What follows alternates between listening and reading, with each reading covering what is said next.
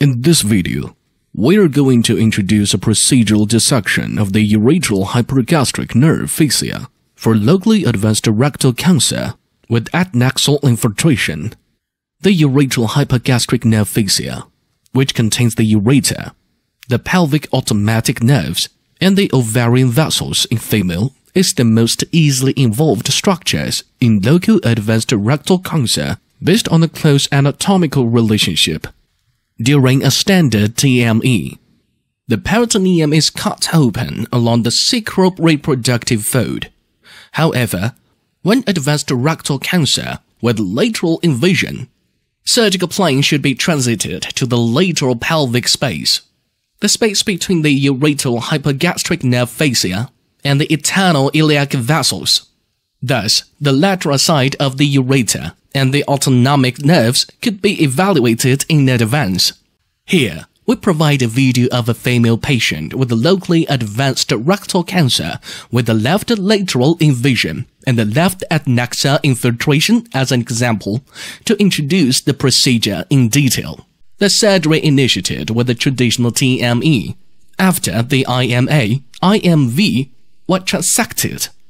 The sigmoid colon was mobilized.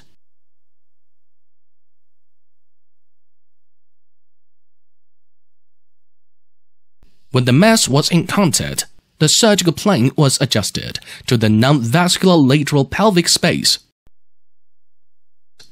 The peritoneum was cut open.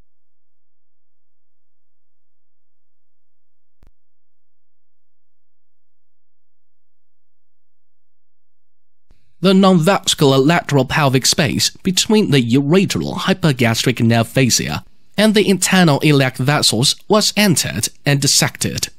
The ureter, the ovarian vessels, and the pelvic autonomic nerves are contained in the ureterohypogastric nerve fascia. The lateral plane of the fascia was identified to be normal.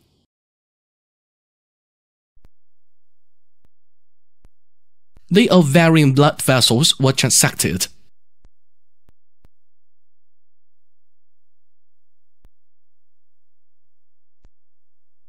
The ureter was protected in advance.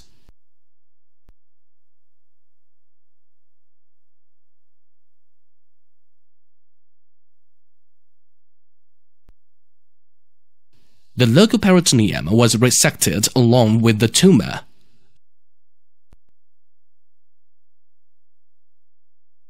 The relationship between the autonomic nerves and the tumor was still unknown.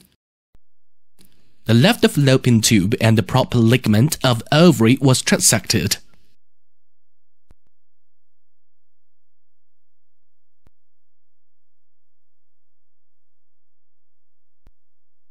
The surgical plane was converted to the traditional TME plane.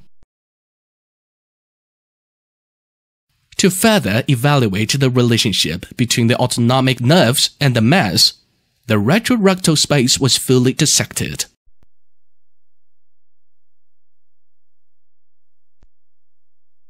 Then the anterolateral rectal space was dissected dorsally along the fascia propria of the rectum. A communication with the retrorectal space could be established.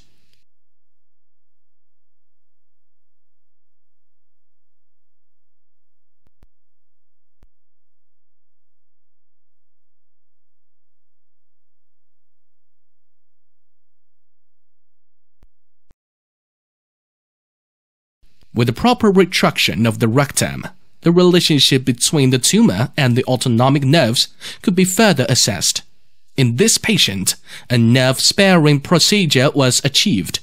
The ureterohypogastric nerve fascia was reserved as an intact fascial layer.